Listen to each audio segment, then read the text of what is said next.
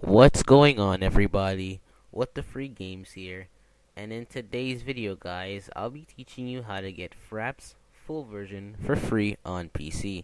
Now let's get right into this video, guys. First thing you want to do is open your browser and then go to the AdFly page. That'll be linked in the description below. This should pop up. What you want to do is wait 5 seconds until the yellow button pops up saying skip ad. What you want to do is press it. Now you want to press this button right here, download torrent. In order to do this, you will need a program called UTorrent. That'll be linked in the down description below. What you want to do is download torrent.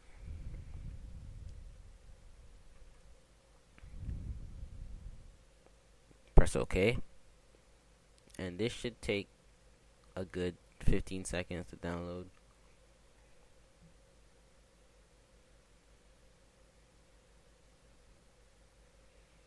There it is, guys. Now what you're going to do is right click, press stop, and open it.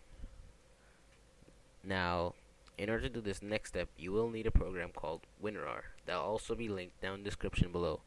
What you're going to do is right click and select the fourth option, extract the Fraps 3.4. A folder like this should appear. What you're going to do is go inside this folder, and open the Fraps 3.40 setup. Feel free to read this if you like. Now what you want to do is press agree.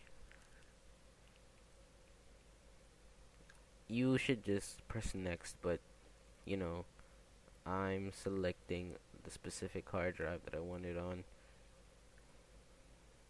and where I want it. You do not have to do this at all.